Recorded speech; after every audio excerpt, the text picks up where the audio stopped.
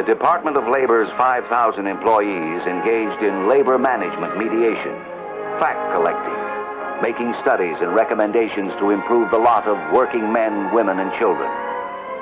Wage earners of the nation could appreciate the work of the department in the light of the Secretary's judgment.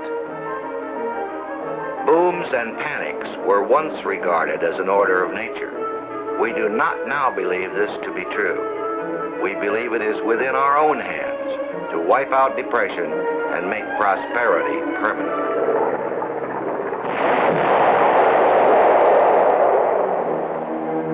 Within the year, 3 million Americans are ex-wage earners, unemployed, and the ranks of the unemployed ought to soar to 15 million. 5,000 banks shut their doors to depositors now in greatest need of their savings. Many would never reopen. Private construction virtually ceases. Mills and factories shut down. Railroads come to a virtual standstill. Millions of Americans, men, women, and children, wait in the cold, on bread lines, in soup kitchens. The fortunate are on relief. The lucky work for an average of $3 a day take-home pay. The 31st President of the United States takes his oath of office. Our greatest primary task is to put people to work. This is no unsolvable problem if we face it wisely and courageously. It can be accomplished in part by direct recruiting by the government itself, treating the task as we would treat the emergency of a war. Once again, if there was not now a Department of Labor, its need would be desperate in these desperate times. Empowered by Congress, the Department of Labor sets up emergency national employment offices. Based upon a department study, the Secretary of Labor recommends some form of unemployment reserves should be set up now to take the place of bread lines. It should be an honorable method of tiding over people who won't work and lack it.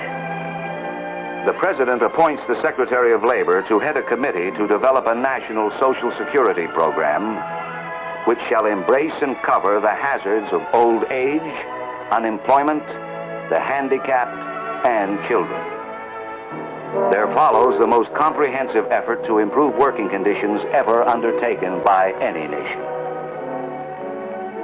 The Social Security Act and the Wage and Hour Act. Both originating in the Department of Labor, established for the first time in history a decent minimum wage and security in old age. Unemployment compensation to replace the breadline, the charity handout, the dole. Maximum hours of labor. A law to outlaw child labor.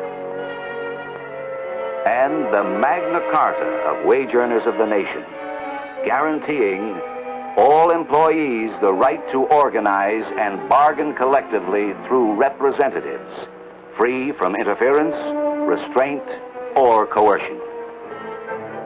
Single strikes get headlines, but hundreds, even thousands of strikes that never happen, thanks in large measure to dedicated personnel of the Department of Labor, never make the front page.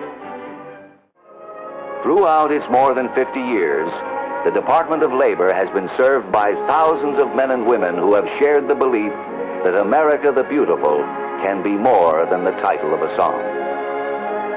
The inventory has come a long way from a bay horse named Mike and a stack of books. But the attitude hasn't changed, nor has the name of the job: to foster, promote, and develop the welfare of the wage earners of the United States. Having known change and helped make it, the Department of Labor does not find in change a stranger nor an enemy. It is rather another name for opportunity.